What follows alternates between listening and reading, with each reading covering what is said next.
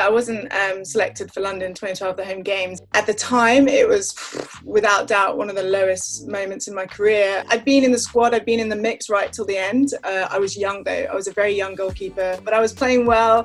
I was really pushing the other two all the way.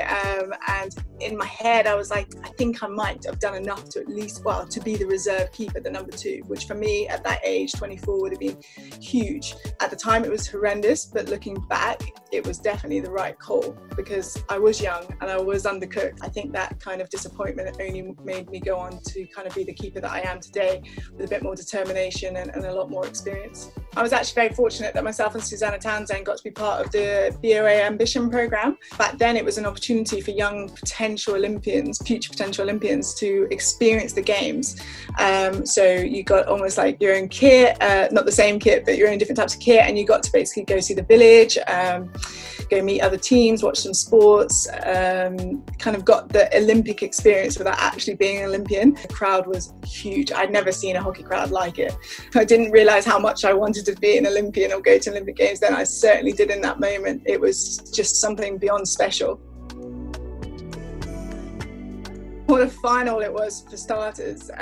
It had everything. It was an unbelievable advert for hockey and for women's sport in particular.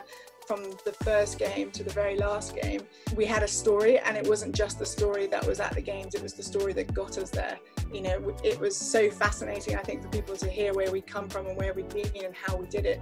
And yeah, essentially that's created history that will take some beating. Like a final like that, the way it went, you know, the drama, the atmosphere, the shootout, everything, like it'll take some topping, and I'm not sure it'll ever be done anytime soon in that way, but I feel very lucky to be in part of it. When I watch the footage back, I'm like, were we actually there? Like, was I actually part of this like madness? So it's very, very cool.